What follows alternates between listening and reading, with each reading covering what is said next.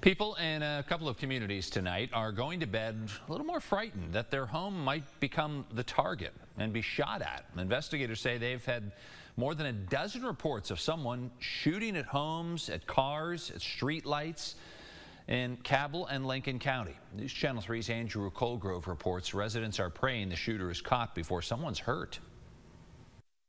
It was 6 inches from my front door. A community being terrorized. I worry about my family. Those who live here say shots have been ringing out in the overnight hours for a couple weeks. A shot right here. Ronnie Ross was lying in bed in his home on Madison Creek when he heard a thump. The following morning, he saw his porch light had been shattered and a bullet was lodged in the siding of his house. Makes you anxious. You don't know what to do. That's just one of 15 such complaints the Cabell County Sheriff's Department has taken of random shootings in the Madison Creek and Long Branch areas of Salt Rock and Branchland within a few days. You kind of watch every move you make. Police say so far they have not gotten any reports of anyone being injured in these shootings, but neighbors fear that could be a matter of time unless whoever's doing this is caught. It's a 22 hole right there. An outdoor light at Gregory Ross's house shot out as well. Now, I don't know what kind of a shot the guy is, but if he had been off in any way, it could have went on over and went right through the bedroom window. He says he has not been able to sleep,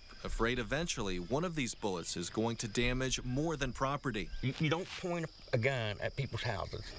It just don't happen. The sheriff's office is sharing security video of this vehicle, believing it belongs to the person responsible. I hope they do get him. I really do. And if they arrest him and give him a jail date or a court date, I'll be right there. I'll be right there. I want to see the person who did this. Saying their sense of security will not be restored until an arrest is made. Andrew Colgrove, WSAZ News Channel 3, Cabell County.